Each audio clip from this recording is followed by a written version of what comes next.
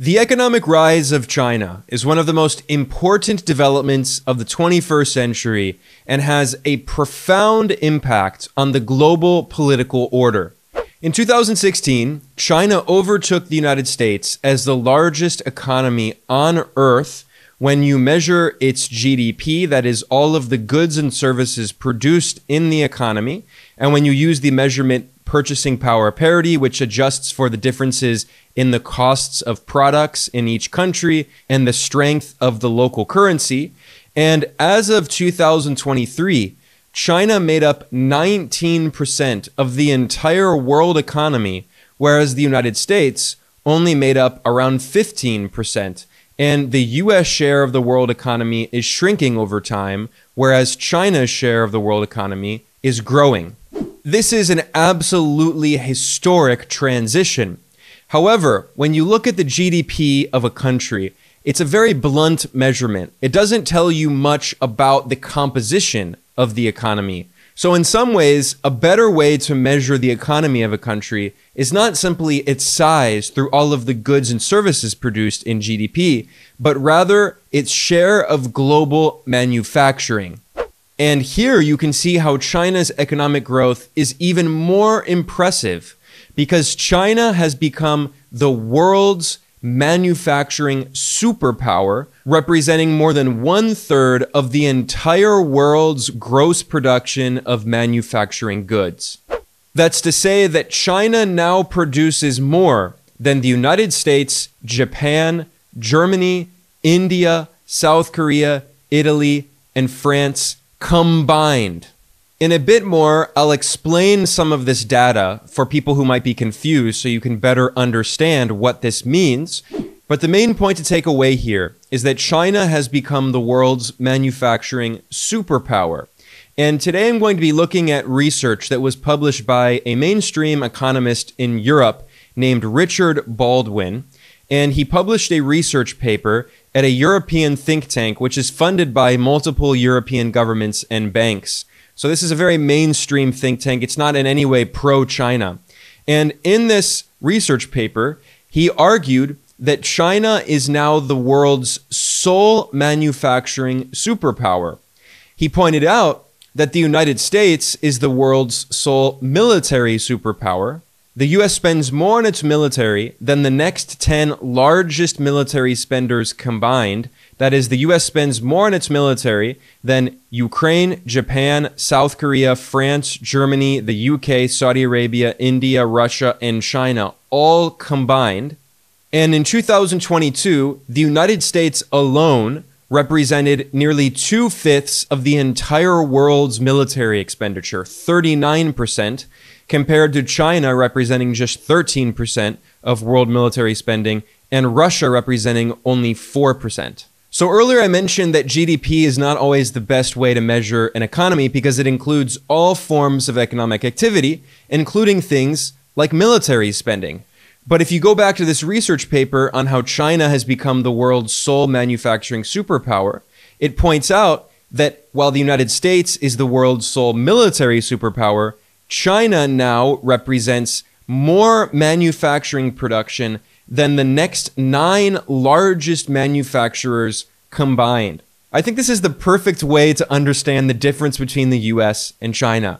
The US leads the world in military spending, in waging wars that destroy lives and destroy economies, whereas China leads the world in economic production, in manufacturing of goods that people around the world need to have a better life.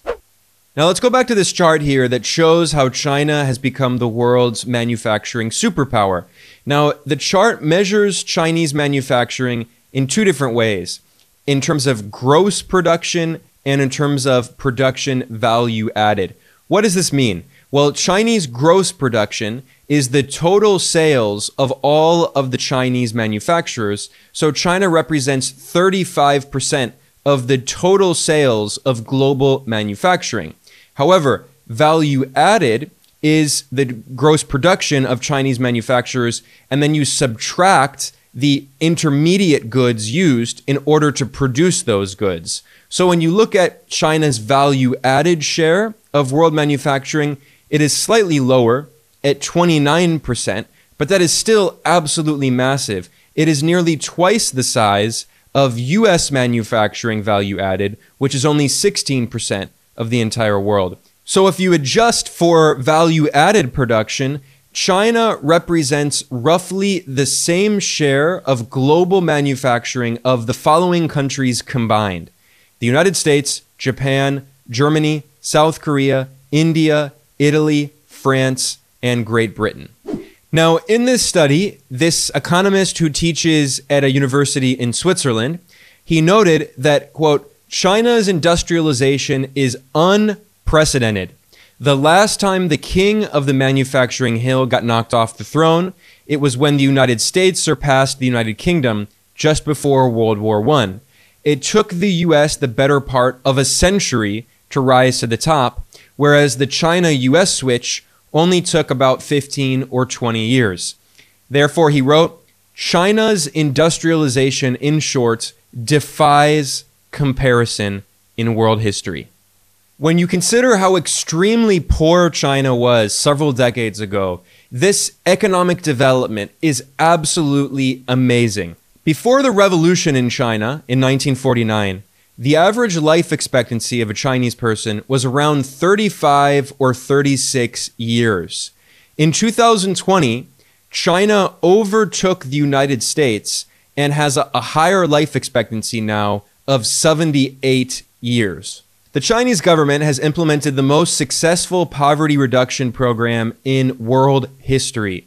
The Chinese government has helped to lift 800 million people out of poverty, and according to World Bank data, China alone represents nearly 3/4 of the entire world's extreme poverty reduction since 1981. Now, when you point out that China now has the world's largest economy, critics of China often point out that, yes, it may be true that China's economy is larger than the US economy, but when you measure its GDP per capita, adjusting for the size of the enormous Chinese population, you can see that China is still just a middle-income country, and it's not nearly as wealthy per capita as the advanced economies, the rich economies in the global north and the west, like the United States and European economies, although, of course, those economies developed through colonialism and slavery and war, whereas China's development has been peaceful. So if you want to adjust for the size of the population and look at GDP per capita, it's better to compare apples to apples and not apples to oranges. It's better to compare China's economic growth to that of other poor countries, developing countries in the global south. And if you do so, you can see that in 1990, China's GDP per capita was lower than that of Haiti, Sudan, Honduras, India, and the Philippines. These are among the poorest countries in the world. However, in the past 30 years, China's GDP per capita has skyrocketed and is now several times larger than all of those countries. So how did China do this? It's one thing to look at the statistics and see how impressive they are, but what does it actually mean tangibly? How did China develop economically so quickly? Well, the answer, of course, is related to what I was discussing at the beginning of this analysis today. It is because China has established itself as the world's manufacturing superpower. I'm working on a lengthy article that explains China's unique socialist system, which China officially refers to as a socialist market economy, and also socialism with Chinese characteristics. In this article, which is very long, I explain how, with the reform and opening up that began in 1978 under Chinese leader Deng Xiaoping, the Communist Party of China did not abandon socialism. They allowed market reforms, but they still maintained a unique socialist model. It's very different from the Soviet model, but it is still a socialist model. I explain in the article, I'm going to give you a sneak peek today, and I'm going to show the part in which I detail the main points of the Chinese developmental model, how China has implemented this world historic development and become the world's manufacturing superpower. And we can see that it is largely through state-led industrial development. So let me explain some of the policies that China has used. The most important is that the Chinese government has always maintained state-owned enterprises, that is SOEs, that have public ownership of the natural monopolies. So infrastructure, transportation, energy, metalworking, mining, telecommunications. The most important sectors of the economy, known as the commanding heights, have remained publicly owned by the government, and they make up at least a third of GDP. Some scholars have estimated up to potentially 2/3 of GDP. And these massive state-owned enterprises reduce the overall costs of production, which increase the competitiveness of exports in the manufacturing sector. And therefore, by exporting, China was able to get access to foreign currencies, mainly dollars, which it needed for further capital investment to buy technology to move up the value chain of production. More on that in a bit. China has also always maintained state-owned banks. The finance sector has always been socialized, and China has used the massive state-owned banks in order to direct credit to the real economy, not to bubbles of speculation. The four largest banks on earth are Chinese state-owned banks, and they have given very favorable loans to develop strategic industries in China. Now, this is very similar to the model that was implemented by Japan when Japan became a significant manufacturing power. The economic historian Chalmers Johnson showed in his famous book on Japan's economic development, and in particular on its industrial policy carried out by its Ministry of International Trade and Industry, MITI, Chalmers Johnson showed how at its peak period of development in the 1950s, 60s, and 70s, Japan moved up the global industrial chain through significant state intervention in the economy. And he described Japan's economic model as, quote, the best example of a state-guided market system currently available. He described this ministry, MITI, as the leading state actor in the economy. And he explained how many economists often denied it, but the reality is that the Japanese state played an absolutely fundamental role in this technological development.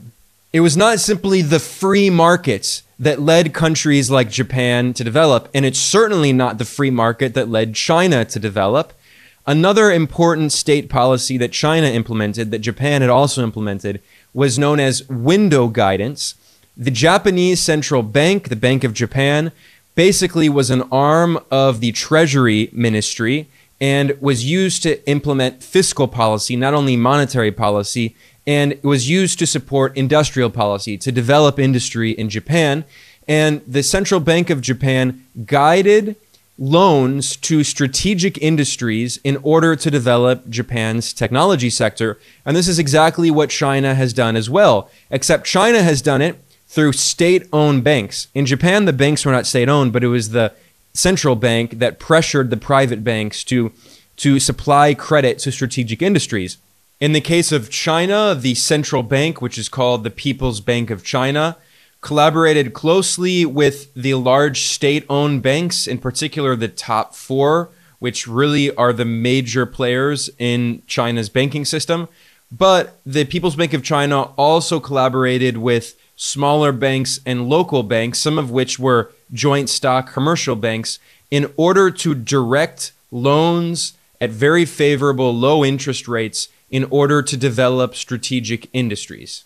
In fact, economists at the Japanese Central Bank, the Bank of Japan, published a white paper back in 2010 in which these Japanese central bank economists discussed the similarities of the window guidance policy used by Japan and the window guidance policy used by the Chinese government. The Japanese economists wrote that there was, quote, evidence of the recent policy of window guidance demonstrating its effectiveness in China. However, they pointed out that in the 1980s, as Japan moved toward neoliberalism and financialized and liberalized its economy, this undermined the effectiveness of window guidance, And those neoliberal policies that Japan adopted in the 80s and 90s led to the creation of a bubble economy. And when that bubble burst in Japan, Japan went through what was known as the lost decade. And in many ways, Japan's economy has never recovered from that transition toward neoliberalism and financialization, which of course go hand in hand. So this is a very interesting historical example of some of the similarities in the East Asian development model. And it was not only through things like window guidance and monetary policy and bank policy, but also industrial policy. Like in Japan, China maintained a massive industrial policy that gave state support in the form of subsidies and investments and tax breaks, etc., to strategic industries. And that's how China moved up the industrial chain. The South Korean development economist Ha Jun-chang has shown in multiple books, like for instance, Kicking Away the Ladder, how countries that developed large industry did so invariably through significant state intervention in the economy. It was not simply by freeing the market, this ridiculous neoliberal propaganda. He shows very clearly in his research how the United States, Western European countries, Japan, they all developed through significant protectionist policies, including tariffs. They developed through supporting industries through industrial policy with subsidies and tax breaks. And he showed how even in the United States, it was Alexander Hamilton, the first Secretary of the Treasury, who created the Treasury. It was Alexander Hamilton who created a system of protectionist industrial development that ironically used to be known as the American School, that relied on protection, state protection of infant industries, so the government can help create industries that could become internationally competitive, so these infant industries are not cannibalized by foreign competition in their early stages. And also the government provided public credit, very favorable credit to these industries, and massively invested in infrastructure. So this is exactly how China developed, the United States developed, Japan developed, it's how South Korea developed, it's how the so-called Asian tigers developed, it's how Germany developed. It was through significant state intervention. The economist Ha Jun-chang published another book that explains this in detail, titled Bad Samaritans, The Myth of Free Trade and the Secret History of Capitalism. And he shows how the wealthy capitalist countries that developed through significant state-led development, they then lectured countries in the global south and told them that they have to free their markets and end government intervention in the economy in order to develop, which is, of course, the exact opposite of what they did. And that was referred to as kicking away the ladder. So in both of these books, he explains this important history. So the reason that China has been able to develop at an incredible pace, unlike many of these countries in the global south that are trapped in cycles of dependency and have been unable to create a significant manufacturing sector. Like, for instance, I showed earlier the data on Haiti and Sudan and Honduras and India and the Philippines, which China per capita used to be poorer than all of those countries, and yet now it's more prosperous. Well, the reason that China was able to do this and didn't have to resort to imperialism and war and exploitation and slavery like the Western capitalist economies did, and Japan as well, which was a colonial power, the reason that China was able to do it is because of its unique socialist model. Those are the most important parts of the Chinese economic model. Now, I mentioned that it's important not only to look at GDP, but also to look at the economic sectors that make up GDP. In China, in 2023, the industrial sector made up roughly 1/3 of the entire economy, about 32% of GDP, and financial intermediation made up around 8%, with agriculture and construction each around 7%, and real estate around 6%. Now let's compare that to the United States, and we can see how the US economy is structured in a very different way from the Chinese economy. I'm looking here at data from the US Bureau of Economic Analysis, and you can see that these are the different industries in the US economy as a percentage of GDP, and it looks at their value added. And you can see that by far the biggest sector in the US economy is known as the FIRE sector, finance, insurance, and real estate. And this represents rent extraction. It doesn't represent actual production in the real economy. This is the financialized rent-seeking sector. And you can see that in 2020, it made nearly 22% of GDP. And in 2022, it makes up 21% of GDP. Now, compare that to manufacturing, which is half of it. Manufacturing as value added as a share of US GDP is just around 10% consistently and has been pretty much around there. And actually, it's decreasing slightly over time. In 2017, manufacturing made up around 11% of US GDP. And in 2022, it made up just around 10%. So this is the heavily financialized US economy. We can see that construction represents around 4% of US GDP. Agriculture only represents around 1% of US GDP. You can also see that professional and business services, which include things like legal services and accounting and management of companies, administrative bureaucrats, they represent in private companies, by the way, they represent around 13% of US GDP. So that's massive overhead. And then finally, US government spending represents around 11% of GDP. But again, the main point to take away here is that the FIRE sector, finance, insurance, and real estate, make up 21% of US GDP, whereas manufacturing makes up only around 10% of US GDP. Now let's briefly go back and look at the data on China's GDP, and we can see that industrial manufacturing makes up 32% compared to just 10% in the US, and the finance sector makes up only around 8% of China's GDP. And I should emphasize that in China, the finance sector is almost entirely state-owned. The largest banks are all public state-owned banks. They're not private banks like in the US. And China's socialized banking system is used to provide very favorable loans in order to serve the industrial sector, in order to serve manufacturing in the real economy and not pump up bubbles of financial speculation. So what we can see in these comparisons here is that as China has become an industrial superpower, it has coincided with the US economy's turn toward neoliberal economics, this free market fundamentalism with less and less state intervention in the economy. And this has meant that the US economy has become more and more deindustrialized. And instead of focusing on manufacturing of goods that people want for their lives, the US economy has been very heavily dominated by the service sector, which makes up around 60% of the US economy.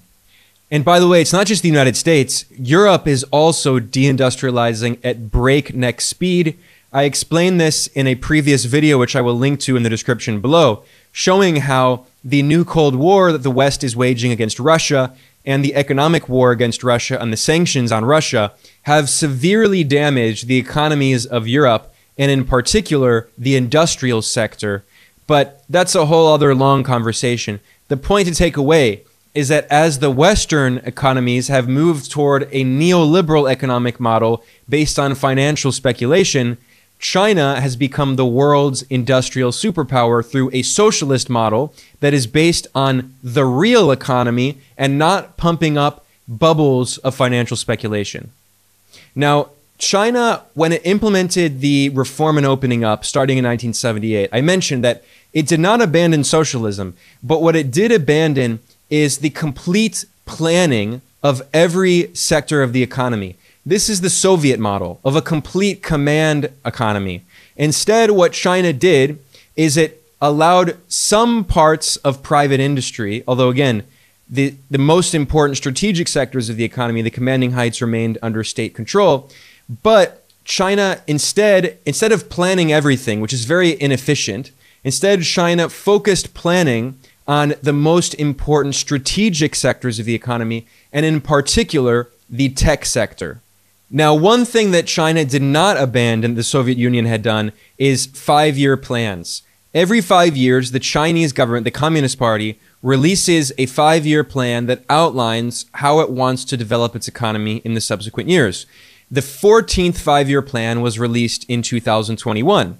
And if you look at it on the Chinese government website, you can see that the first goal was to improve quality and effectiveness of development, maintain sustained and healthy economic growth, setting targets for economic growth, trying to make sure that labor productivity grows faster than GDP, and trying to maintain unemployment very low and reduce inflation to keep prices stable. And the second goal in China's 5-year plan was to pursue innovation-driven development and accelerate the modernization of the industrial system. And again, this is the point that I've been emphasizing throughout this analysis today, and how important industrialization and manufacturing production has been for China. China's research and development (R&D) spending will increase by more than 7% per year, which is expected to account for a higher percentage of GDP than during the 13th 5-year plan period. And the 2021 5-year plan emphasized that in pursuing economic growth, China will continue to prioritize the development of the real economy. They always emphasize that, the real economy, not financial speculation. And that includes upgrading the industrial base, modernizing industrial chains, and keeping the share of manufacturing in the economy basically stable, while also transforming and upgrading traditional industries and strengthening strategic emerging industries. So I mentioned that China still uses elements of planning in its economy. And in 2020, the Chinese government announced a new plan for the development of new energy vehicles from 2021 to 2035. So the Communist Party recognized that there were key industries that China wanted to prioritize its development of, and used government industrial policy to significantly advance in those industries. And in particular, new energy, that is renewable energy, was at the top of the list. And this is how China has become the world's largest car producer in just a few years. So I mentioned that the Chinese government announced this plan for new energy vehicles in 2020 to start in 2021. Well, you can see that starting in 2021, China went from exporting almost no cars to overtaking in just 3 years South Korea, Germany, and Japan to become the world's #1 car exporter in 2023. And of course, a significant part of that is electric vehicles. China is breaking world records and has become the top producer of electric vehicles on Earth. And in 2023, the Chinese car manufacturer BYD overtook Elon Musk's Tesla as the top electric car seller on Earth. And of course, BYD has been provided a lot of state support through industrial policy. This is also ironic because a decade before, Elon Musk, the billionaire oligarch, he literally laughed about Chinese cars, and he claimed that Chinese cars would never be competitive. Well, they just overtook Tesla. So once again, going back to the Chinese development model, the idea that China simply freed the markets and restored capitalism in 1978, and that's what made it so rich and helped it develop, that's not true at all. Anyone who's saying that knows absolutely nothing about the Chinese economy and how China has developed so quickly. If all it took for a poor country to develop and become prosperous were to adopt capitalism in the free market, why is it that the vast majority of poor countries on Earth are capitalist and they're still poor? Why is it that the vast majority of poor countries have implemented free market neoliberal policies for decades and they have been in economic stagnation? Why is it that China had a lower GDP per capita in 1990 than Haiti, Sudan, Honduras, India, and the Philippines, all of which are capitalist countries, and yet capitalism did not make them prosperous, but China became prosperous, supposedly through capitalism in the free market? The answer is obviously because China did not simply adopt capitalism. China created a unique socialist model. It's not the Soviet model, it's different, but it's a socialist model that used state-led development in order to become the world's manufacturing superpower. Let me continue explaining the other parts of the Chinese developmental model. Now, China did allow foreign direct investment. However, FDI was tightly regulated in order to fund productive industries in the real economy, not bubbles of speculation. And one of the top goals of foreign direct investment was technology transfer in order to move up the value chain. And the Chinese government prioritized FDI with joint ventures. So foreign investors who wanted to invest in China, frequently they were encouraged to form joint ventures with Chinese firms, and therefore China was able to develop its own companies like BYD, like Huawei, like Xiaomi, like many other firms. China was able to develop them instead of simply allowing foreign corporations to exploit low-paid Chinese workers. So today I've been talking a lot about the global industrial structure or the value chain. What do I mean by that? Well, the best way to think about this is to create a kind of pyramid, and you can look at the way that industrial manufacturing is structured around the world, and you can see that at the bottom of the pyramid, representing the majority, are the very labor-intensive industries in which they're largely dominated by low-paid workers, largely in the global south. You know, in this global capitalist system, you have the advanced industrialized capitalist nations that try to exploit the low-paid workers concentrated in the global south in very labor-intensive industries, like, for instance, textiles, right? Making, clothes, making t-shirts, sweaters, sneakers. Okay, so at the bottom, you have largely developing countries. India and China it still has a lot of manufacturing in this labor-intensive sector. However, China has moved up the value-added chain at basically every single level of the structure. This pyramid is not purely scientific. It's a way of thinking about the economic structure of the world. But as you move up the pyramid, you have less labor-intensive forms of manufacturing and more capital-intensive forms of manufacturing. So you often have higher paid workers, more skilled labor. And as you move up the pyramid, China is at every single level of the pyramid.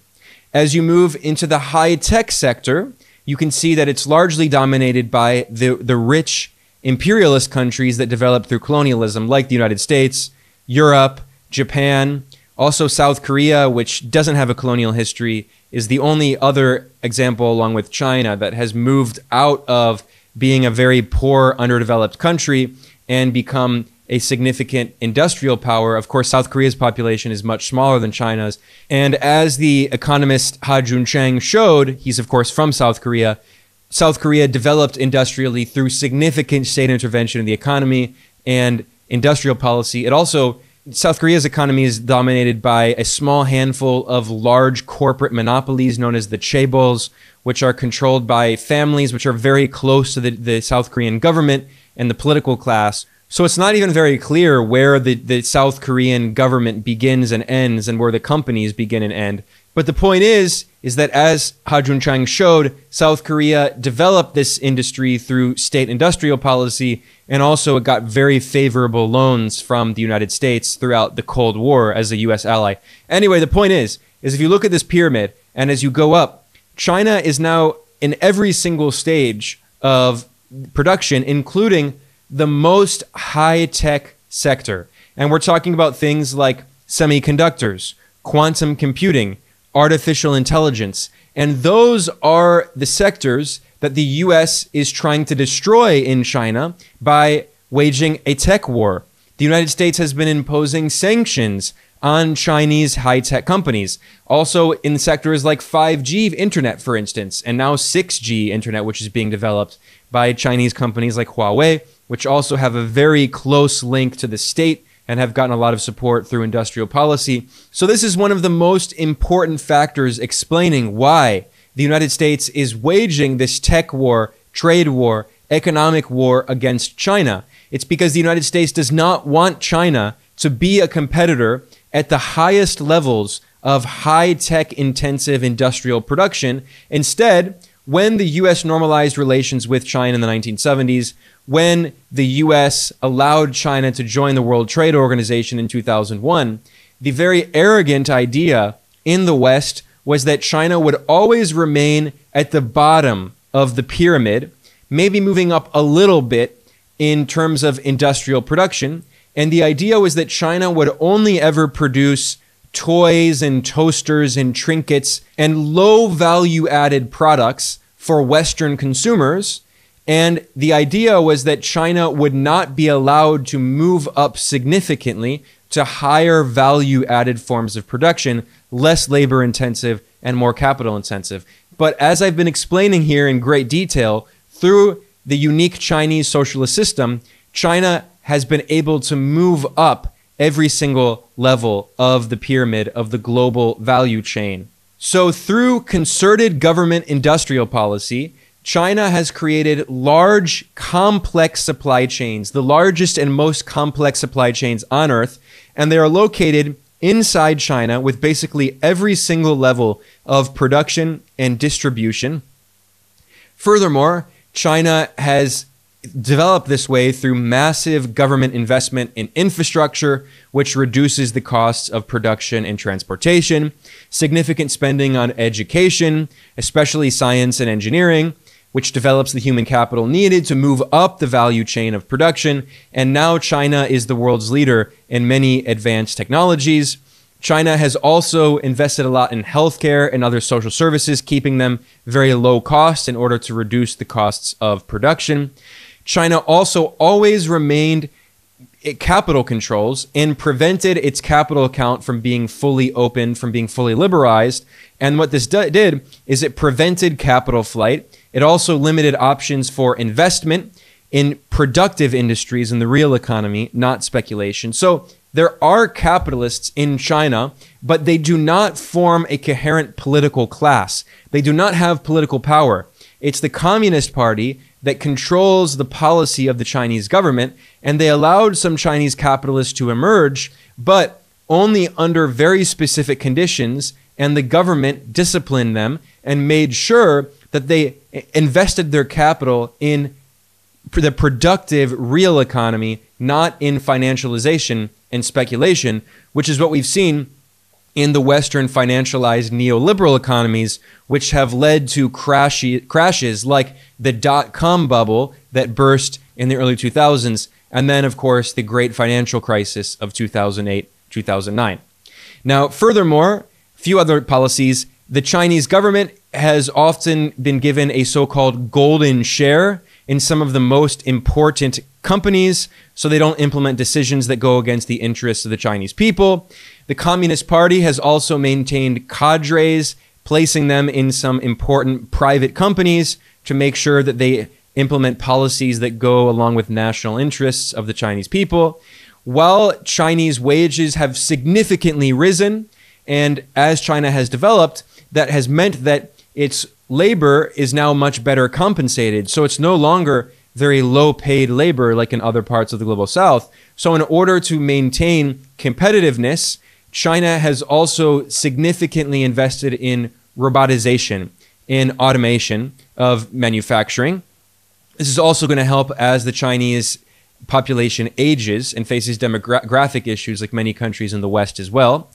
And despite having a chronic current account surplus, so significantly exporting much more than it imports, China prevented its currency, the yuan or the renminbi, from being very overvalued, because often what happens is when a country exports much more than it imports, its currency becomes overvalued, which decreases the competitiveness of its exports and encourages the country to buy more and more imports to balance that trade. Instead, China has made sure that the yuan is not overvalued, which allows its exports to maintain competitive internationally. And the other side of that is that China used its massive trade surplus and its export-oriented model to move up the supply chain by using the foreign currencies like dollars it received, and instead of spending them primarily on the import of luxury goods, instead it invested those dollars in capital goods, in technologies, in machine parts, once again, in order to move up the supply chain and move toward more capital-intensive forms of production. So all of this explains how China became the world's largest manufacturing power, or as the mainstream economist Richard Baldwin put in his research paper over at Europe's Center for Economic Policy Research, he said that China is now the world's sole manufacturing superpower. I have shown in great detail how China did this through its unique socialist model, through government industrial policy, not simply through restoring capitalism and freeing the market. Anyone who says that is completely ignorant, or they're simply trying to convince you of a political argument that is based on their ideology, not actually based on evidence. Now, before I conclude here, I want to make one final point that is from this research paper by this mainstream economist in Europe. He pointed out that the flip side of China's world historic industrial development is what he describes as, quote, a remarkable historical world-shaping asymmetry in supply chain reliance between China and other major manufacturing countries. Politicians, that is in the West, may wish to decouple their economies from China, but the data suggest that decoupling would be difficult, slow, expensive, and disruptive, especially to G7 manufacturers. He included a very interesting chart that shows how the United States is very heavily reliant on the import of products from China for its own industrial production. And on the flip side, China is slightly more reliant. So what this means is that it would be very difficult for the US to decouple economically from China without doing further damage to its own industrial base, which the US has already done, as I showed earlier, through decades of neoliberal policies and deindustrialization. And the other part, the flip side of this asymmetry, is that China is still reliant on US purchases of its manufactured goods. However, in recent years, China has become much less reliant on the US for purchasing its manufactured goods. And the reliance that China has, the dependency that China has on the US economy is decreasing, whereas the US dependency on China is increasing over time. So what does this mean? It means that the US idea of decoupling economically from China is completely absurd. If the US wants to do it, it's going to cause significant economic damage to the United States, and that's going to cause a lot of political instability. It's going to lead to extreme inflation. It's likely going to lead to a decline in living standards. And that, of course, is going to lead to a political crisis because economics and politics are inextricably linked. And on the other hand, the more the US sanctions China and wages a trade war and a tech war in China, ironically, this is making China more self-sufficient and less dependent on the United States. And China instead, through its massive infrastructure project worldwide, the Belt and Road Initiative, China is helping to develop other economies, which can be other trading partners, and developing new trade routes, not only seaborne trade routes that the United States could try to block off with its navy if there's a war, but also land routes through the Belt and Road Initiative. And the road in the Belt and Road is a reference to the New Silk Road. So China is creating new trade routes and new trading partners, and it's no longer as dependent on the US economy. So what's quite comical at the end of the day is that if the US is serious about waging a new Cold War on China and decoupling from the Chinese economy, it's actually going to be significantly easier for China to decouple from the US than for the US to decouple from China. And why is that? Once again, it's because China is the world's industrial superpower. On that note, I'm going to conclude here. My name is Ben Norton. I am the editor-in-chief of Geopolitical Economy Report. If you like the work that we do here, please like and subscribe. If you're watching on YouTube, please like the video and subscribe to our channel. It helps to promote our material in the algorithm. If you prefer listening to these videos as a podcast, you can check out the Geopolitical Economy Report podcast. And if you really like the work that we do, please consider supporting us. We are entirely independent. There are a few ways you can do that. If you go to geopoliticaleconomy.com/support, the best way to provide support to us is you can go over to patreon.com/geopoliticaleconomy and become a donor there. We are entirely independent. We rely exclusively on donations from viewers and listeners like you. We have no institutional support. We have no big donors. I want to thank everyone for joining me for this deep dive today in this analysis. I'm Ben Norton. I will see you all next time.